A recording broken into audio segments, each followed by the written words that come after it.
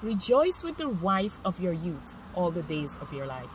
Proverbs chapter 5 verses 15, 18 and 19 says, Drink water from your own cistern and running water from your own well.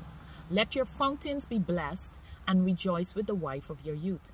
As a loving deer and a graceful doe, let her breast satisfy you at all times and always be enraptured with her love.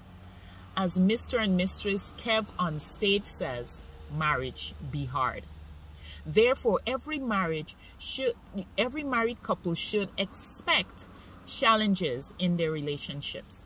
Marriage is one of the institutions that subconsciously demands that we grow and mature and point to a life that will cause us to be able to live peacefully with another person. As such, marriage at times can feel as the most challenging relationship. And it is challenging because it demands growth, it demands maturity, and it demands that we become unselfish in our ways, in our thoughts, and in our actions.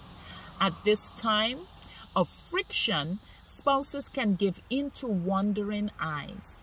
They can give in to the thought that the grass is greener on the other side, without giving consideration to the tender care that the grass needs to look greener. God, through this scripture, is saying to men that you should find ways to rejoice in the wife of your youth. And in so doing, your fountains will be blessed. God is giving you the blueprint on how to keep focus on your wife when he says, let her breast satisfy you always and always be enraptured with her love. In other words, do not give in to the midlife crisis itch that says someone is better for me or that I can start over with someone new. But you should be willing to focus on your wife, to grow and mature, give up any childish ways, and level up in every area of your life.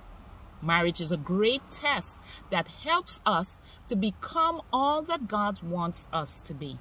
Let us submit to the growth process of marriage and be blessed with the spouses of our youth.